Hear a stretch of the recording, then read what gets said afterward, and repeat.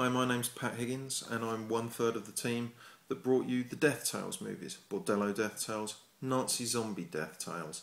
Nazi Zombie Death Tales is available in all good shops, but that's not the reason that I'm talking to you today. Today I'd like to make good on a promise that I made a long time ago and up to now haven't delivered upon. Anybody who has made their way as a writer relies an awful lot on the encouragement and guidance that they got along the way. I remember very clearly teachers who have encouraged me in my endeavours as I've gone through, including a teacher when I was 6 years old, who I believe was called Mrs. Gunn. And Mrs. Gunn responded to a piece that I wrote that was an adaptation of the feature film Flash Gordon, which at that point had just come out of the cinema. Mrs. Gunn's response to that, which I have here, was a very encouraging, "Well done, this is the standard I expect from you, and crucially, can I tape you reading this story?"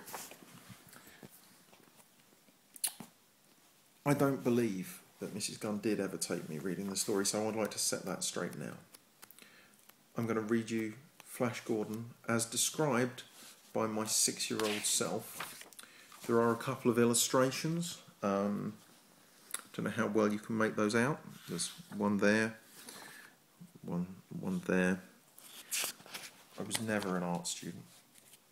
Okay, here we go. Flash Gordon. On Saturday I saw the film Flash Gordon, and this is its story. It all started with the destruction of Earth, near hot hail coming from the sky. Ming was at work. Meanwhile, some man in a car was reading a newspaper. He suddenly got up and jumped into an aeroplane. He suddenly took off his jumper and showed himself as Flash Gordon. Inside the plane was a dark-haired lady called Dale. Flash sat a little while staring at her. She did not notice him until he said, "What's wrong?" Dale shrugged. Suddenly a storm blew up. Dale fell off her seat and into Flash's arms. "I love you," she said. Flash blushed. Suddenly Flash looked into the cockpit. No pilot. Dale and Flash took the controls. Down, down, down went the ship. Flash and Dale jumped out. 1 second later, kablam, the ship hit ground. A scientist came out. "You are just the people I need," he said. "Hang on a minute," said Flash. "Come inside," said Zarkov. Zarkov was the name of the scientist. Flash and Dale followed Zarkov, and when he said he wanted all of them to go into a space in a rocket he'd got them into, they started to argue. Flash fell on a button. The craft started to move. "Strap yourself in, for hell's sake," said Zarkov. Blast off. In an instant, the craft was in space, through a black hole, on into another galaxy. Suddenly it hit ground. Flash said to Dale, "We've hit ground." "Back home?" asked Dale. "Strange guards came outside." "I don't think so," came the answer from Flash. Flash, Dale and Zarkov came out. "We're from Earth," said Flash. "Friends." A silver hand grasped his neck. "Help," was all he could squeeze out of his open mouth. He and Dale and Zarkov were marched into Ming's castle. Flash got hold of a paperweight and crack, wham, mock, pow, help. Flash threw it into the guards. Zarkov made a miscalculation. Bang, the ball hit Flash on the head. It knocked him out. "I love you," said Dale. "Execute him," said Ming. Flash was put on the executing chair. Gas was coming out. The doctor gave Flash an injection. "This will help you on your way," he said. "I loved you," said Dale. Then the Hawkman entered. "Executing?" said Voltan. "Shut up," said Ming. "Not too polite," said Voltan. Later, Princess Aura came to see Flash with the doctor. Flash got up. "The injection saved you," said the doctor.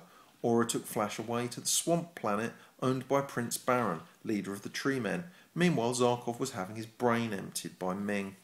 Ming also intended to have Dale as his wife. This was not the person she wanted. Voltan, meanwhile, was just thinking of nothing. Just thinking. Aura left Flash with Baron, but Baron wanted to kill Flash, so Flash ran away. But soon he became tired. He lay down, but he lay on top of a tarantula. It fought until Baron shot it. Flash escaped and went to Voltan's castle, but Baron followed him. But there was a surprise Ming guard. Flash and Baron made friends and threw Ming's guard onto a spiky board. The spikes went straight through the guard. A spaceship went straight into Ming. Flash, Dale and Zarkov and Baron were unbeatable. Clap, wham, bang. All of the guards went crash on the floor. Voltan escaped during the fight. Flash was a hero. He was emperor for the day. Flash soon returned to Earth. Flash the hero. That was an adaptation of Flash Gordon as written by Pat Higgins, aged 6, and read out by Pat Higgins, aged 38. I hope you've enjoyed it, and if you have enjoyed it, please go and buy Nazi Zombie Death Tales. Not because it's anything to do with Flash Gordon, but just because, well, all the normal reasons people want people to buy their movies. Cheers.